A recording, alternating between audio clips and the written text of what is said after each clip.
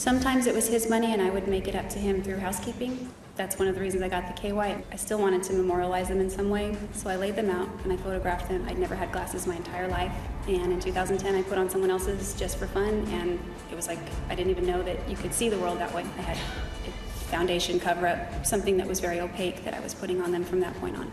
I knew I was going to be arrested. We are back to the cheerful and helpful Jodi. The same kind of Jodi who very, very eager to talk to that Detective Flores. Remember when she was lying through her teeth?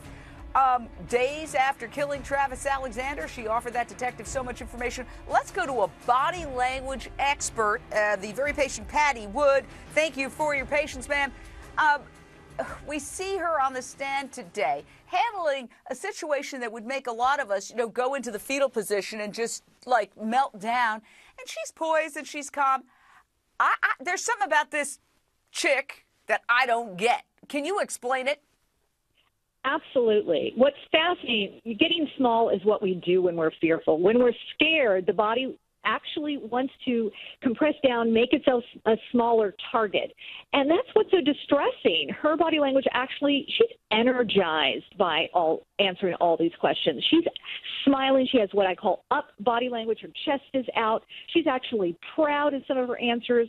When she goes through all of that testimony and the answers about having her painting in a gallery, she's actually glowing and her words are flowing out so easily. When somebody is fearful, there's so much tension in their body, they might freeze in place. You'll notice today she's not doing what she did when she was crying last week. There's no hiding in her hair. There's no blocking her face with her hand. She's had time to prepare these answers. I think that's important for us to know. And she is really having fun with this whole process at times. Well, Patty, I must say a couple of things. You're saying that she's actually enjoying this whole process. Yes. And I don't know when she prepared. We only found out about the number of questions yesterday, and they were debating them this morning.